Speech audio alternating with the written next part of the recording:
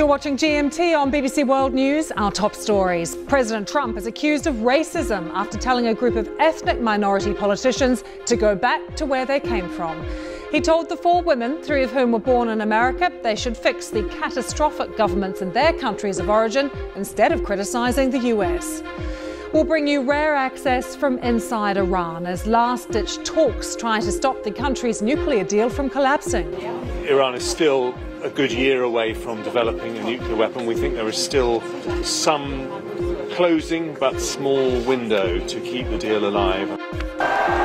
England! And surely the most exciting World Cup cricket match of all time, England beating New Zealand in a thrilling final. Look at this picture. We're going to be talking to the diver who got up close and personal with this giant jellyfish.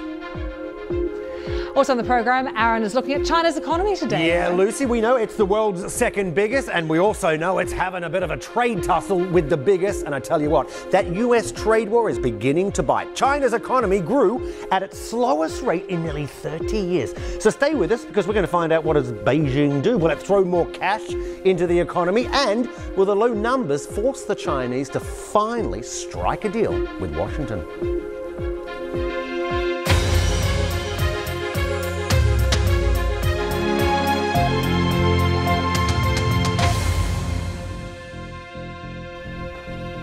Hello, welcome to GMT. I'm Lucy Hockings.